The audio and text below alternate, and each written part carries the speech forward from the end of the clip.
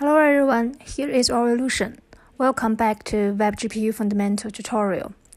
Last week we learned Vertex buffer and bind group to update pipelines dynamically. Today we'll learn basic 3D transformation principles and how to use Vertex information with bind group to draw basic 3D graphics dynamically. This tutorial will be divided into two videos. Today we'll first learn the basic principles of 3D transformation, and in the next video we'll implement it in the demo.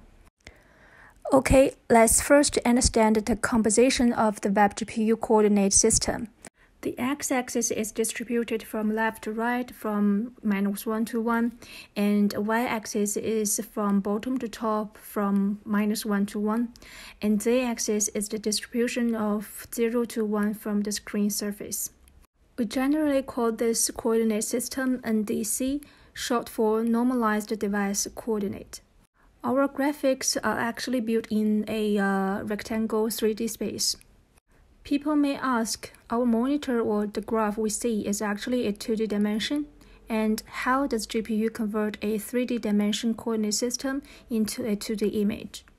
Actually, GPU projects the entire NDC space directly on the screen surface to simply put the z coordinates of all vertices to 0 position in a parallel way. So for a triangle, no matter what its z-axis coordinates are, as long as between 0 and 1, the graphic we can see is a 2D triangle, and we cannot detect the change in depth. For a 3D cube, if there is no animation or light effect, we can only see a set projection on the screen as a square. What if there are graphics or vertices out of the rectangular space? It's very simple. The GPU will help us automatically crop the corresponding graphics and vertex information, and only the part that remains in the NDC space, those outside space will be discarded. But there is no space limit of the final result that we output from the vertex shader. We can of course set coordinates beyond -1 to 1. GPU will help us automatically crop and normalize the result to the range of NDC. So we call the space in the vertex shader as a clip space. Beginners, we just need to understand how a 3D space is converted into a 2D graphic. What we mainly need to learn is how to use the vertex shader for graphics drawing. In the actual scenario, apart from the graphics themselves, we need to also make some various changes to these graphics to meet the actual display requirements. For example, we did a simple translation of a 2D triangle in the last video, and also ask people to think after class if you can facing more complex changes, how to calculate coordinates.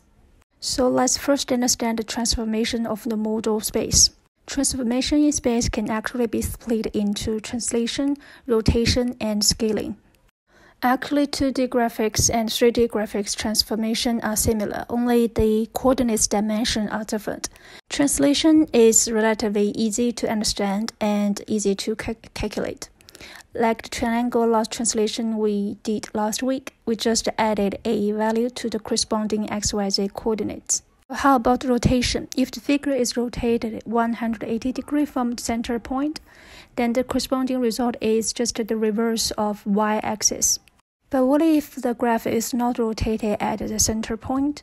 Then how can we calculate? For example, it rotates freely on 3 axes at any angle. If you add a zoom and translation together, and how do we calculate the final corresponding coordinates? These transformations are difficult to be derived by simple geometric relationships. Is there a better way to deal with it? Probably a pure mathematical way. The answer is yes. We have a mature algorithm system to deal with those various spatial transformation, that is matrix transformation, with which we can do the translation, rotation, and scaling, and can be represented by 4x4 matrix. If it is a 2-dimensional change, it can be represented by 3x3 matrix. The coordinates just need to be multiplied by the corresponding matrix to get the result. The first matrix, if a coordinate multiplied by this one, we can move XYZ coordinate by ABC individually. If multiplied by this second matrix, we can get the result of the coordinate rotating theta angle around the x-axis. If multiplied by the last matrix, we can zoom the XYZ by ABC individually. Through transformation matrix, we can convert complex geometric relationships into algebraic relationships, which is very convenient for us to do the calculation and processing. And we also have very helpful math libraries to help us to generate this corresponding matrix and perform the matrix calculation. For beginners, we just need to learn how to use those libraries to do the corresponding matrix calculation. People who are interested in may do some research after class to get the derivation process. We are not going to introduce too much here, but we need to pay attention to a concept here.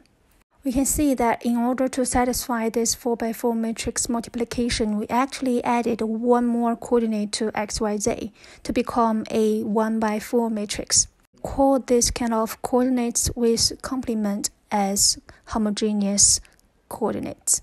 The last video, the coordinates we use in the vertex shader is actually vec4, not 3-dimension. So we have to complement 3-dimension coordinates into a vec4 because only this homogeneous coordinates can be performed the multiplication and be returned. GPU also uses this 4x4 matrix internally to perform processing operations. So we also put the clip space of the vertex shader as homogeneous space. Okay, after understanding those basic model transformation, do we have any other needs for change? Of course there is, like this scene. We just introduced the graphics we see on the screen, and which are a projection on z-axis of NDC space. These four triangles have different depths on the z-axis, but it doesn't show in the screen. There is no difference on the size between those four triangles except the color. We call this kind of projection as orthogonal projection. But sometimes we want the 3D scene to be more in line with our human eyes. That is perspective effect. The triangle further away from the screen, which should be smaller, and the triangle near the screen should be larger. Additionally, we also need to consider the needs of projection from different angles. For example, the same scene viewed from the front and from the back should look different. So how to achieve this? Do we need to rearrange the order of the position of all models and to make them turn back? This approach is definitely unreasonable and inefficient, especially if the scene has a lot of objects. So do we have a processing method like the model transformation? Now let's introduce the concept of Viewfrustum. We virtualize a camera space to simulate the real projection results. This is a perspective projection, as the real camera and our human eyes. What we see is actually a frustum space emanating from a point. The objects in the frustum body will eventually be projected into the lens of camera or to our eye retina. And in computer graphics, we can abstract this projection relationship into the structure of this graph. We can divide the scene into near plane and far plane, and eventually all the models will be projected onto the near plane. So if we see from behind, then the scene is projected will be also different. Then we can easily simulate the different perspectives without changing the overall structure of the scene itself. Besides, we need to restore this virtual frustum structure into the rectangle projection space. So objects close to the near plane will be actually be enlarged, and objects near to the far plane will be squeezed. So how can we do this complex graph transformation? Actually, we can use the projection matrix. The algorithm of this projection matrix will be a little bit more complicated. We are not going to introduce this in detail, but we just need to know that It is just similar as the previous model transformation. We just need to multiply this projection with the coordinates. So for beginners, we just need to know how to use the corresponding math library to calculate this matrix transformation. Okay, after understanding this commonly used spatial transformation, let's summarize. So what are the steps to display a complete 3D graphic? Firstly, we need to build the vertex coordinates for the entire graph, which is a local coordinate space.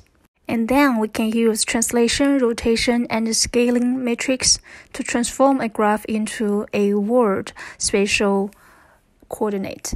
We also introduced the concept of cameras and Viewfrustum to simulate what it looks like from the different perspectives without changing the structure of the scene itself.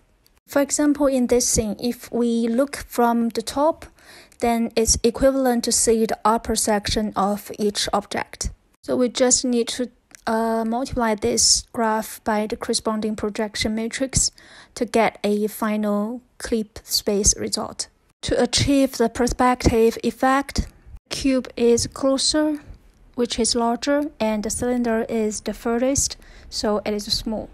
Then GPU will normalize our clip space and discard the graphics outside NDC space and finally put the entire NDC space to get the result of a 2D plane. And the last two steps in the whole process is actually done automatically by the GPU driver, so no developers involved required.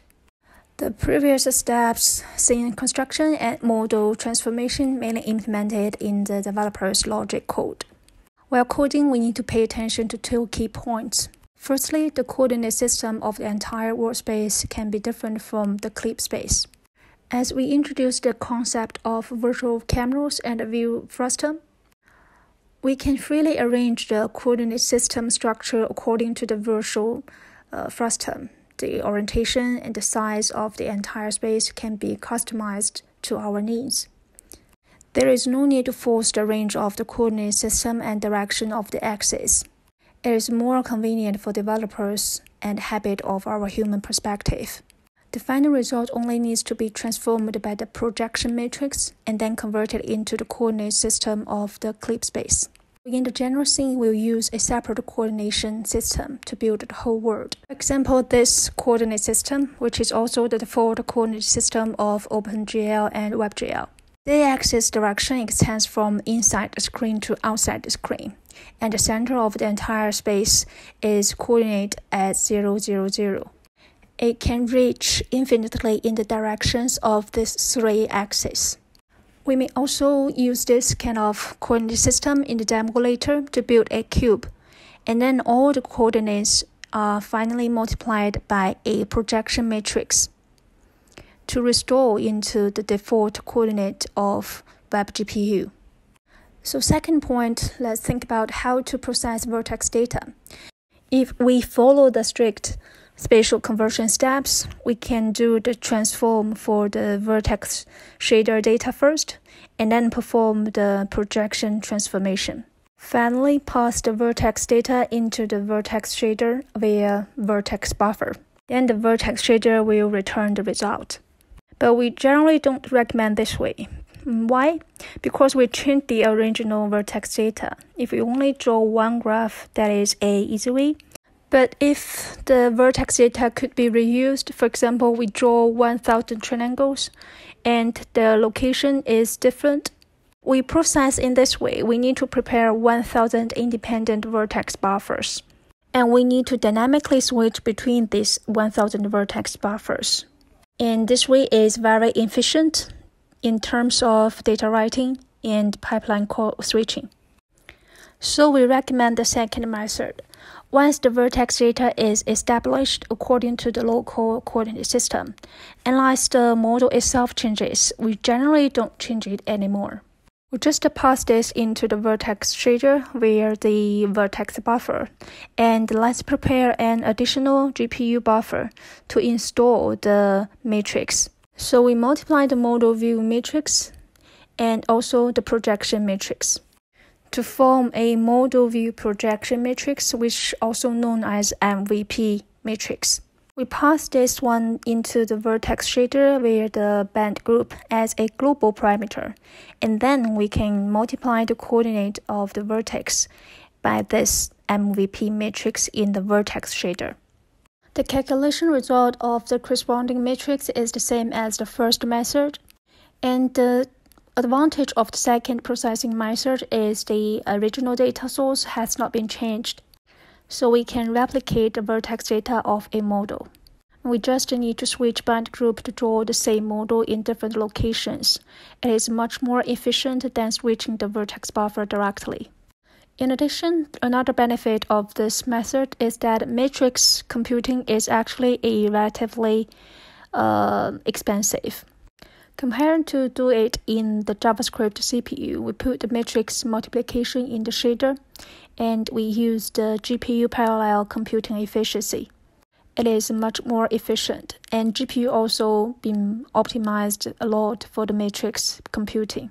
So in theory, we recommend put more computing matrix into the GPU shader. For example, we can put the process of calculating the MVP matrix into the compute shader. We'll go through this 3D transformation process in the demo in the next video. Right, that's all for today. Thanks for watching and welcome to subscribe to our channel. I'll see you in the next time.